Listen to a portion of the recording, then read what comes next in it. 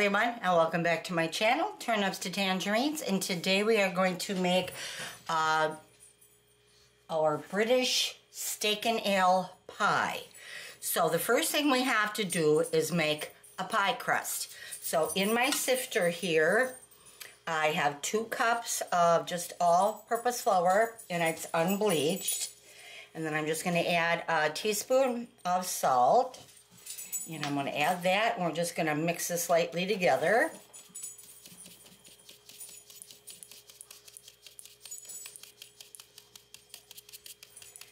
Give that a sift through. And then I'm going to cut in my 3/4 cup of Crisco. And I am using Crisco. And there's my cold water. I just took that out of my freezer. You need good cold water or ice water. And this is 3/4 cup of Crisco. And I'm going to cut this in with my pastry blender. Larry, no. No, no. Larry, no. No, no. Let get down there. Larry, I don't think you're going to want this. So, no, I don't think so. We're just going to do this number and cut it in. Set that aside. We're just going to lightly cut that in.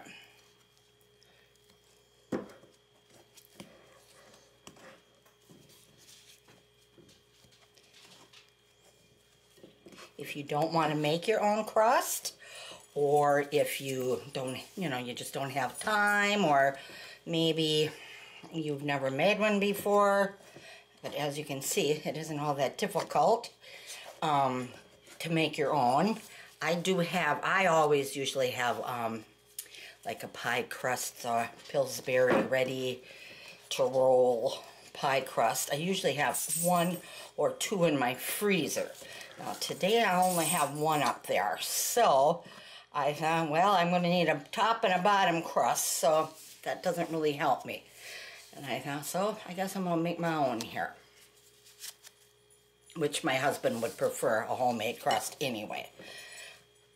For convenience sake, I do like the ready crusts. I do. They are just, I'm not crazy about the frozen ones. But they're fine for, when you don't need a top crust. But for, in a pinch, I do like the ready-made. I buy them all the time, too. So, I mean, you never know when that strike for that urge of having a pie will strike you. Plus, it's nice to have it for pot pies and, this sort of thing.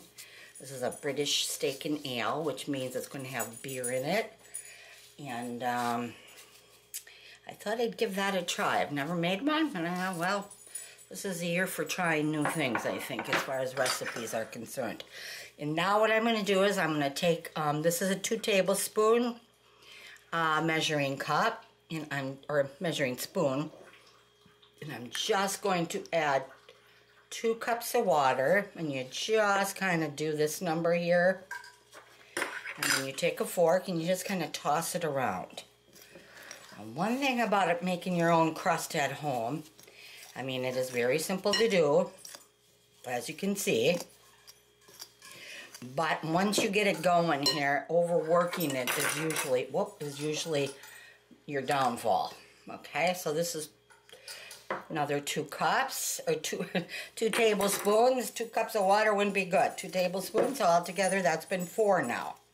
And it is starting to come together here nicely. And, let's see here.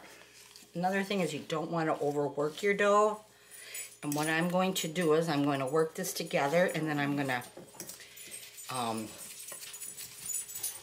cut it in half and save 1 for the top and 1 for the bottom.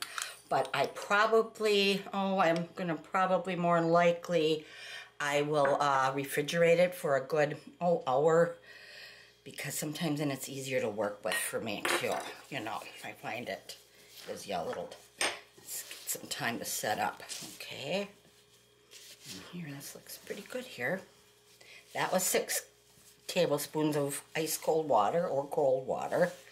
And this looks like it's going to come together real nicely here. So I don't think I'm going to need any more water. And one thing I will say too, if you're going to make your, homemade crust, and that's, like I said, how hard is this really? Not very. Do use Crisco. I've used the off-brand before myself of Crisco, or I guess they call it shortening. It's not Crisco, it's shortening. And it just, I don't know, it just doesn't work out the same, I don't think. And what I'm going to do here is I'm just going to let this sit just a few seconds, maybe about 3 minutes or so. That's what I like to do. And let some of the flour get absorbed by the water. And then I'm going to show you what else we do, and I will be right back. I'm just going to go get my saran wrap that I forgot to bring over.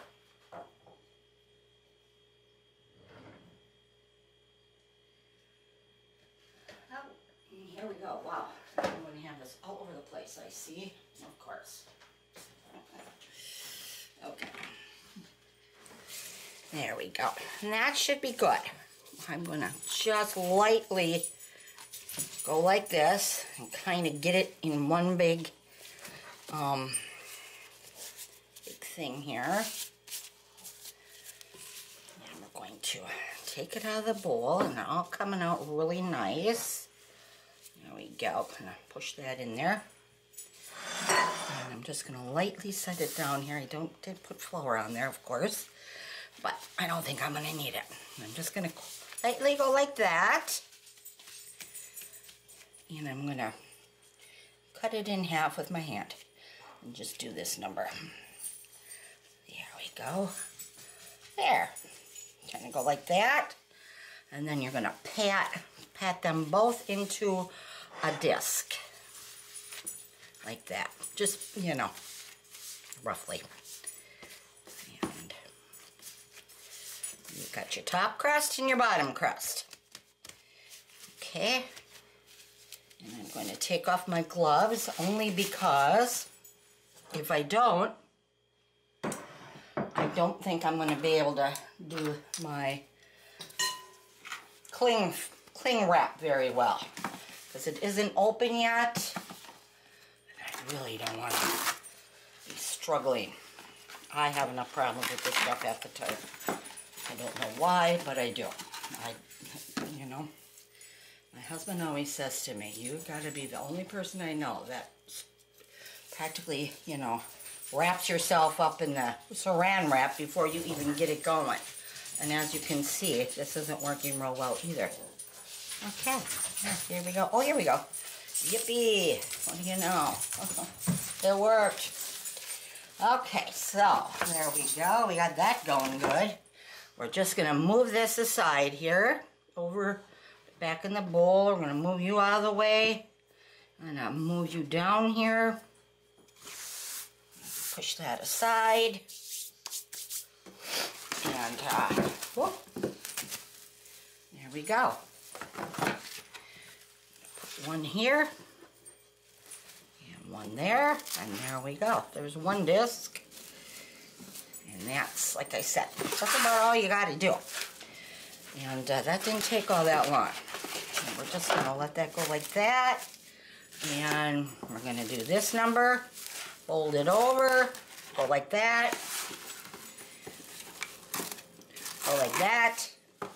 And it's done. I'm going to let that refrigerate for, it says up to 15 minutes, not up to 15 minutes. It says at least about 15 minutes, where I will probably let it in there a little longer than that, only because I haven't even started my filling yet for my pie. So I won't be needing my crust till I at least get my pie done, pie filling done. So here we go. And then we just turn this over, and you got your crust. And like I said, you can do this pie crust and any kind of pie. Fruit pie, any kind. So, My husband's a pie eater. Not a big cake eater, but he does like pie. So, and I do too. So we're kind of even on that. Between pie and cookies. So there we go. I got this one done too. We're going to go like that. Turn that over. And then give it a little squish like that. And put one on the bottom and one on top. And in the refrigerator it goes till it's needed.